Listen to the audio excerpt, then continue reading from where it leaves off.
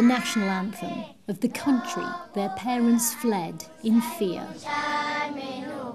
The country most of these children have no memory of.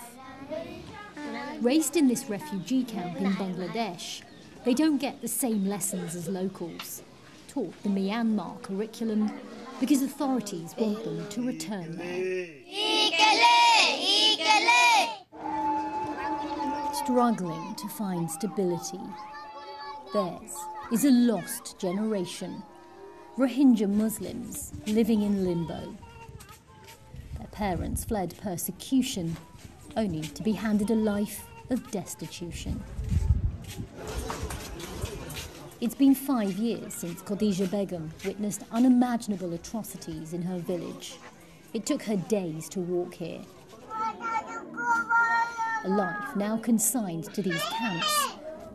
She's forced to rely on basic rations to feed her young boys. 5 years ago, the Myanmar military entered our houses and tortured us. We came here to stay alive. Now, I can't feed my children properly or give them nice clothes or medicines. We are in a bad situation.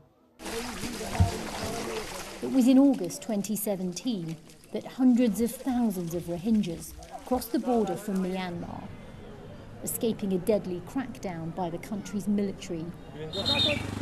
Carrying whatever they could, they fled to neighbouring Bangladesh. 5 years on, and many of the refugees have made their way here to India, home to tens of thousands of Rohingya Muslims living in squalid conditions. Many say they don't feel welcome here either.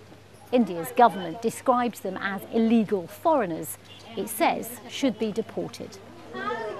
For years, Rohingya Muslims have led a basic existence in India. Last week, a minister said they'd be moved from these makeshift camps and given housing. Hours later, the Hindu nationalist BJP government denied the offer, threatening to move people to detention centres.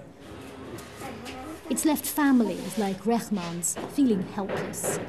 For his 4-year-old daughter Yasmin, unending uncertainty. Rehman wishes he could give her a better life. The Indian government doesn't want us. I would rather they killed us than send us back. It feels like no one cares about Rohingyas these days. We are like old furniture in a house, kept in a corner and forgotten.